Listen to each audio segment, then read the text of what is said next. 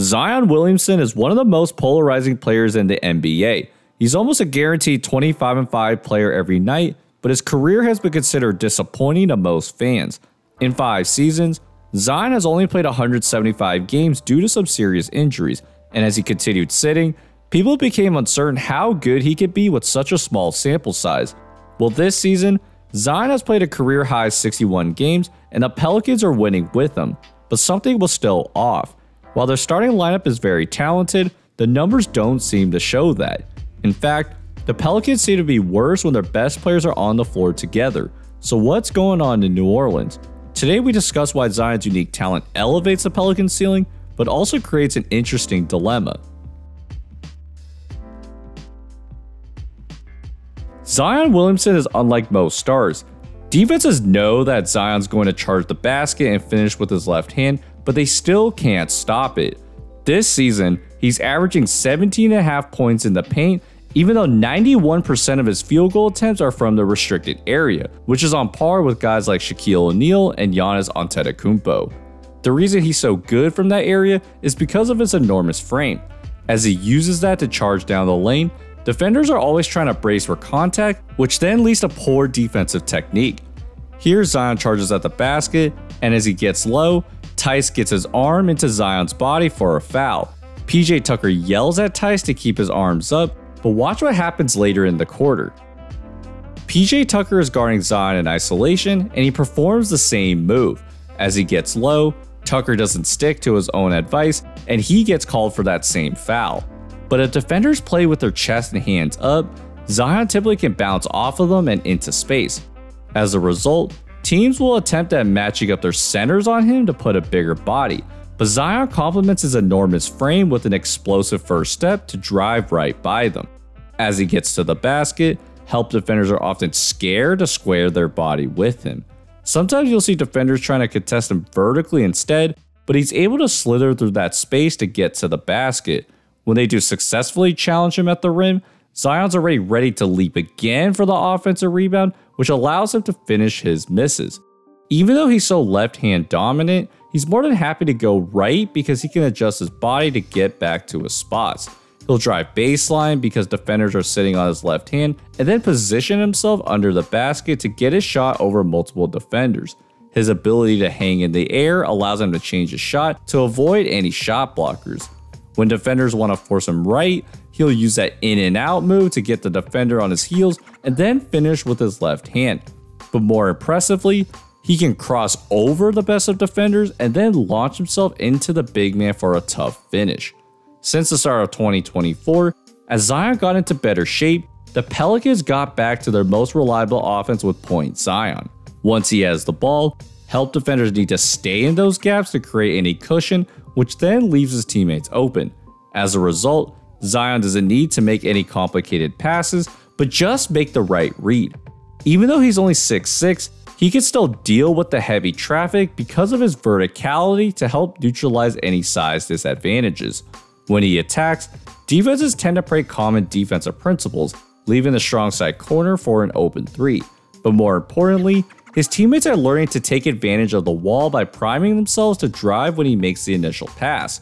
This allows them to get through that wall and create scoring opportunities for others. The Pelicans have also figured out that running the pick and roll inside the three-point line breaks his wall as well. A pick and roll in the paint extends to help defenders close out to their man, so they're more hesitant to help. So with more space to work with, it's much harder for the big man to contest a shot at the rim. If he does run the pick and roll at the three-point line, the Pelicans tend to use a great shooter to run a go screen to cause that confusion. Overall, while Zion has a relatively limited skill set, each team still has a really hard time stopping it. For someone that doesn't have any sort of jump shot, he's still been historically efficient in his short career. More importantly, Zion's game makes the Pelicans' offense much more straightforward for everyone else. Or does it? While Zion has the ability to break defenses apart, that still doesn't answer our question. Why are the Pelicans not at their best when Zion's on the floor with their best players? The same body that has made Zion one of the more unstoppable players in the league also gives New Orleans an interesting dilemma. Because he's only 6'6", the Pelicans understandably have to play another big man beside him. But since his game is predicated around attacking the basket, the big man usually has to space out to the 3-point line. Unfortunately for New Orleans, Jonas Valanciunas only shoots about 1-3 a game. This gives defenses more leeway to come help on Zion, and that creates unnecessary traffic in the lane since Valanciunas' game is revolved around the paint. Now Zion's good enough that he can overcome some of these offensive deficiencies by using his athleticism to create his own space, but the major problem is when Zion doesn't have the ball. When another ball handler is taking control of the offense, they're at a major disadvantage because there's two non-shooters on the floor. So when they try to create offense, the defense can shrink the floor to slow them down. Right now, Zion mostly stands as he's watching his teammates go to work. Even when he moves to put pressure on the defense, the big man gets in the way of a potential score. In theory, it would make sense to use him as a screener. His gravity would open up space for the ball handler to get to the basket. But because Zion and the big man are both in the paint, it invites other defenders to collapse the drive as well. So as paradoxically as it sounds, the Pelicans' offense is almost less versatile when they put their best 5 players on the floor. Zion can still score because of his natural gifts as an athlete, but his presence makes it harder for guys like McCollum and Ingram who are more ball dominant to score. While they can create their own shot, they're not the most high quality. In addition, they both don't have point guard like instincts. It doesn't sound like a big deal, but learning how to find an open shot for others, especially when your spacing isn't ideal, can significantly help this team. This play stood out in particular. McCollum runs the pick and roll and has a chance to turn the corner, but because he sees Valanciunas open, he starts to slow down and feed it to Valanciunas, but Holiday deflects it. Part of the reason he doesn't turn the corner is because Zion moves down early, which clogs up space and results in a turnover. Now take this play from the Heat.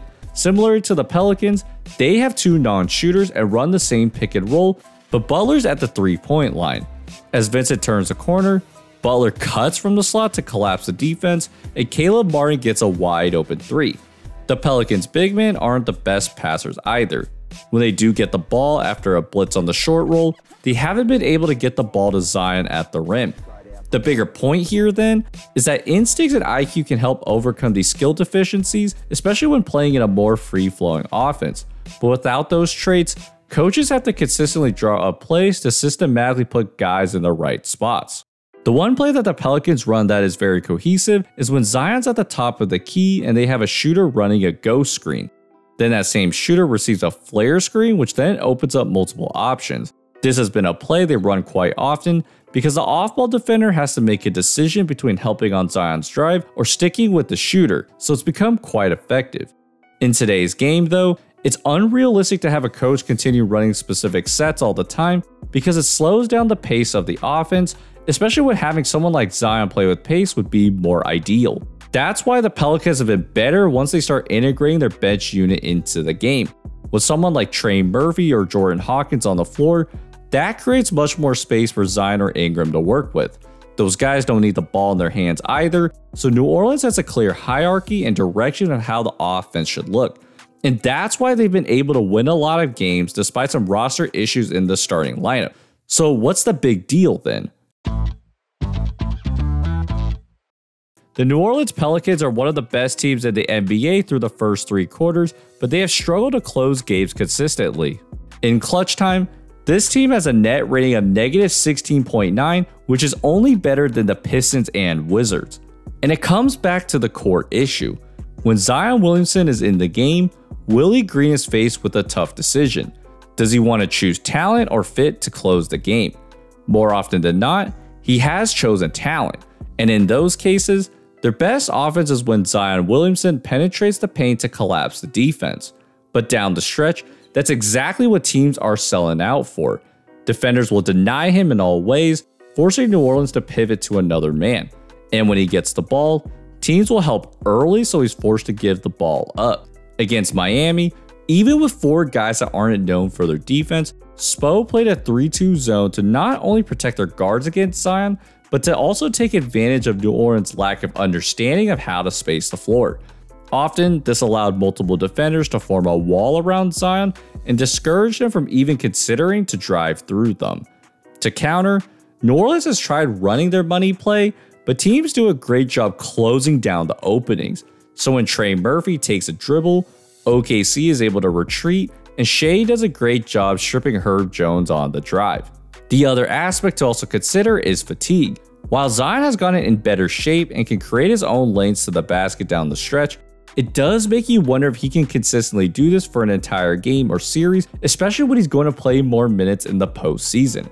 Because of these struggles then, the Pelicans have often left a lot of winning on the table, despite the fact that they're still a 4th seed in the Western Conference, which then means one thing. So in conclusion, Zion Williamson absolutely elevates the Pelicans with his unique talent, but his game creates a unique problem. While he can likely get his stats by playing with most types of rosters, his game requires his teammates to significantly adjust their game to create a more cohesive offense. At the moment, they have tons of talent with a lot of versatile wings and good scorers, but that doesn't necessarily work with someone like Zion, who needs the space to not just attack the basket, but to get everyone else easier looks. The good news though, is that this is not the first time a team has faced this situation.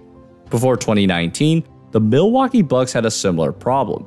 Even though they had a lot of talent and a unique one in Giannis, this team struggled to win consistently because of spacing issues. But they completely embraced building around Giannis because they knew that he gave them the best chance at winning a championship.